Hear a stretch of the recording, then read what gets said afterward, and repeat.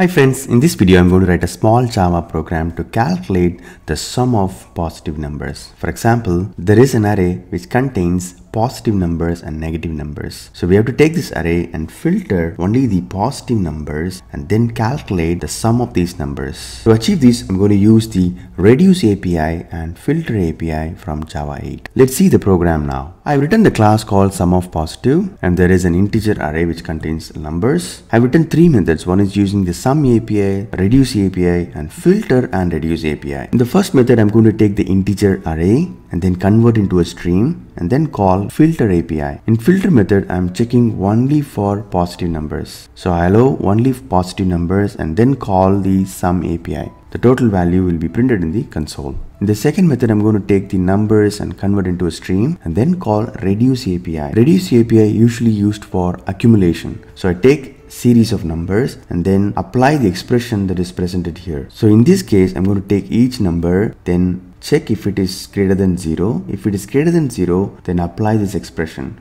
So total and the number. So it starts accumulating the sum. If it is less than 0, then only return the total. Like this, it calculates the sum of only the positive numbers using reduce API. In the last method, it looks a little simpler. It takes the integer array and convert into stream. First call the filter API to get only the positive numbers and then apply the reduce API. Here it takes the series of numbers and then the total value. Finally, we'll be getting the sum of only the positive numbers. When I run this program, I'm able to get 43 out of these three different methods. It's a very small program. What I learned is filter API and reduce API. Hope this video is useful. Thank you.